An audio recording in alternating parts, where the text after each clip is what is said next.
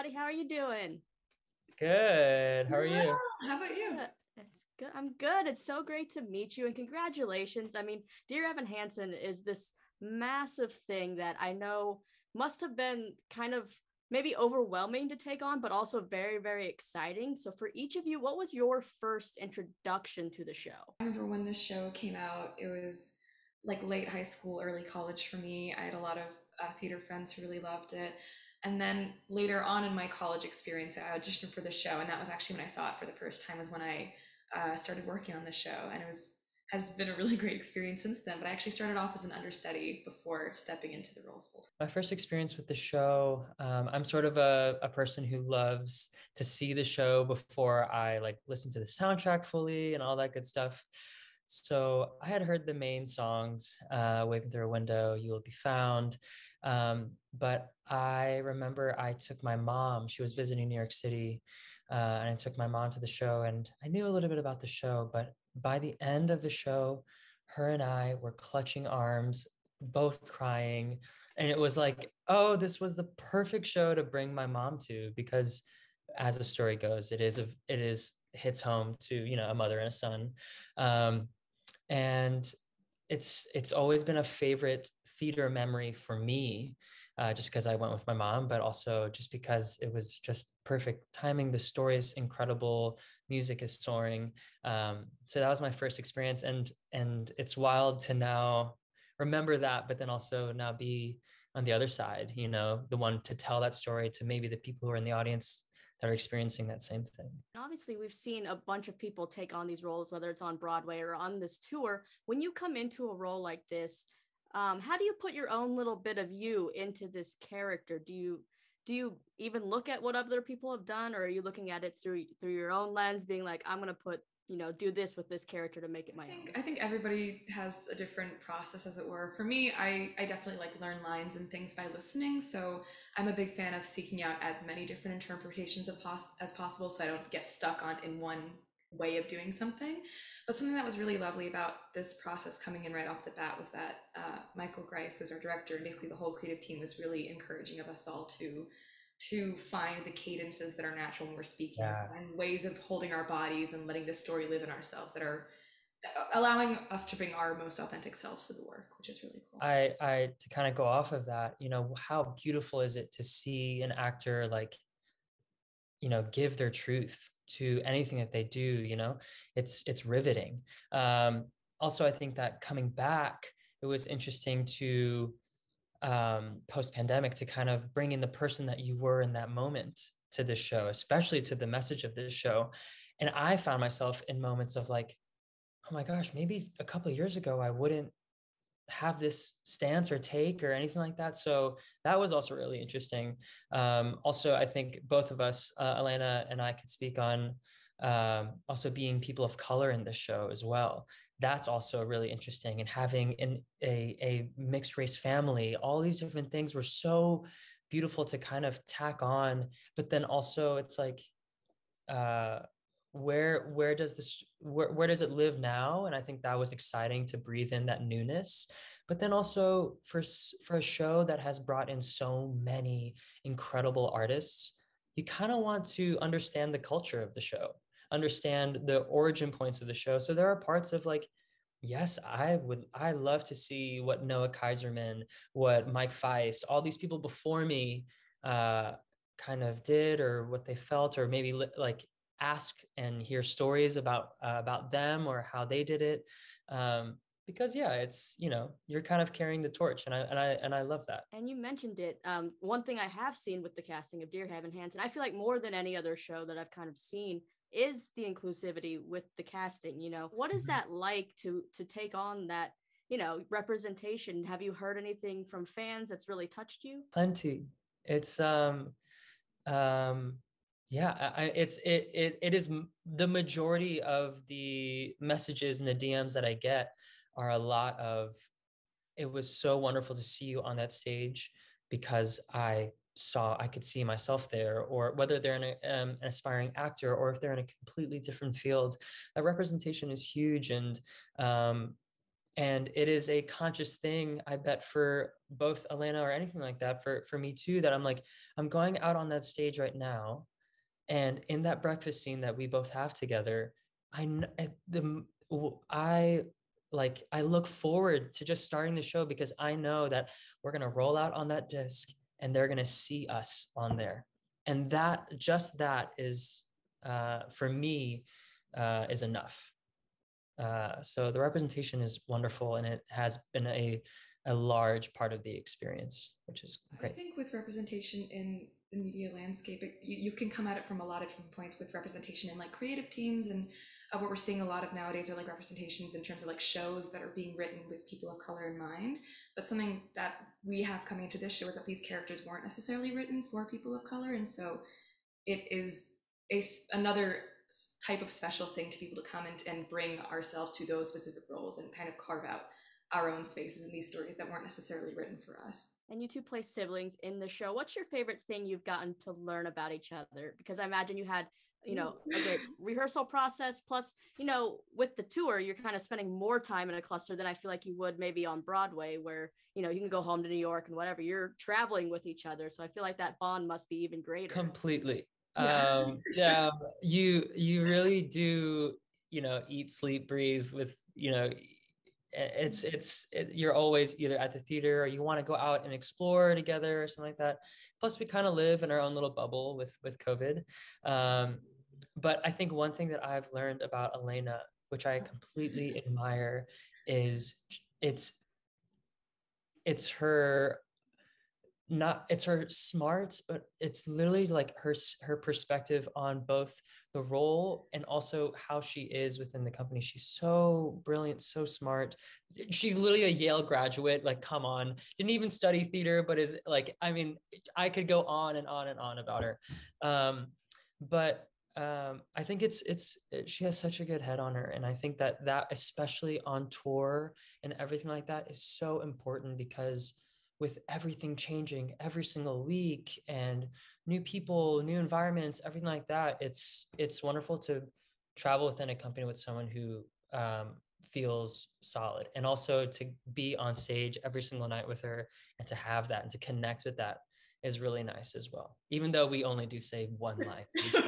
We will not say it right now. Well, it's not a very nice line. Thank you. Wow. So much love.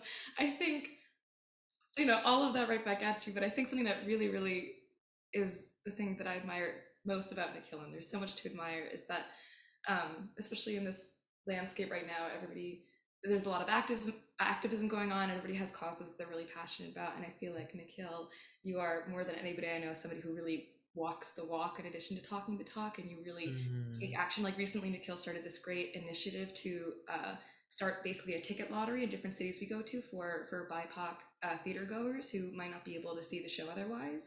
And so he completely spearheaded this initiative, and now more people are getting to see representation of themselves on the stage because of what he's doing, like as a direct result. And that's really cool to be around. To be somebody who's so passionate and is starting new avenues for that kind of advocacy and activism. We're here in LA, so you are currently playing in LA. What is that atmosphere like? How does the LA audience compare to some of the other, cities that you've been to? It's a completely different house in terms of the size and the layout of the theater than I think we're usually used to, especially when you're so the show in New York is at the Music Box Theater, which is very small, very intimate. Most Broadway houses are, but a lot of touring houses are large. You have concerts and things in these venues, and so the audience might be a little bit farther away than usual. And it's so interesting that the Amundsen, where we are now, is kind of evoking more of that like close, intimate. The audience is like a stone's throw away. Yeah. Sometimes we'll have songs where like you go to the edge of the stage and you're singing out and you're like, oh, there are people like 10 feet away from me. That's different. Yeah, no, I agree. It definitely, the show lives within a very intimate space and it thrives there. And it's also just, I mean, especially the touring thing, you get to see the demographic, you get to see who's coming to the show, and you get to see what jokes lands, what lines do. It's always different. And I think that's so cool about being on tour, is that you get to, it really then says no show is the same, because depending on where you are, your upbringing and, what's around, maybe something will land better than the other. So um, there's a difference, but. I was talking to the cast of Moulin Rouge, who's currently here too, and I was like, when you tour with these shows, I feel like you are the experts. You could be writing like this tour guide for what to do kind of in each city, because I feel like unlike a band where you go for a day and you go to the next city, you're really spending like a month. So you must get to explore. What is your favorite place that you've been, or is there something that you have to do each time you go to a new city? I love finding like a bookstore in every city that I can go to, and I've been to the Last Bookstore, which I've heard is a popular LA place, but been there once, planning to go again. It's super lovely. They're closed now because they had power outage yesterday, because I tried to go again yesterday. So don't go today, but later this week for sure. And then I really love Stories Books and Cafe in Echo Park. It's a really cute little like used bookstore and cafe. They have very good avocado toast, very good matcha lattes. I spent too much money there. It's very excellent. Yeah, I think LA specific, I've been here more than a handful of times. I've actually never been downtown though. I always am in, near the coast, Culver City, Silver Lake, Echo Park, like just out on the other sides. So it's wonderful to finally be downtown here. One place that I've gone every single day is a coffee shop called Bohemian Place. It is has my favorite chai ever, and Blackie Bohemian, who's the owner of it, is just a very special, wonderful human. It's wonderful to kind of, if you can, just kind of get lost a little, pick a little town and kind of just walk around. I mean, we have our days usually free, so you can kind of chunk out an hour or two, and what's better than getting lost a little and exploring. So I don't know. I think bookstore is a good one. Local shops are great. But I feel like I've done a lot of LA already, so my heart isn't aching to be like, I need to go to Santa Monica Pier or Griffith Observatory and stuff like that, which we are going to, because they are musts, Got to do it at least once. Yeah. If you have any recommendations, Lisa, please. Yes, please. Well, we're here a while. I'm kind of a hermit, so I'm the worst person. That's why I'm asking you. I'm like, maybe I could go somewhere, because when you live in a place for long enough, you actually don't end up doing. Everyone's like, so you're in LA. What should I go do? And you're like, oh wait, I live here, but it's when you go visit is when you're like, I should go somewhere. I was talking about this with I forget who the other day, but it's so interesting that when you're on tour, like the local tourist relationship is so different, because we basically are professional tourists in that like we're touring actors, but also like when we professionally are going and exploring places. It's a very strange way to be, Well, last question, because I know you got a lot to do.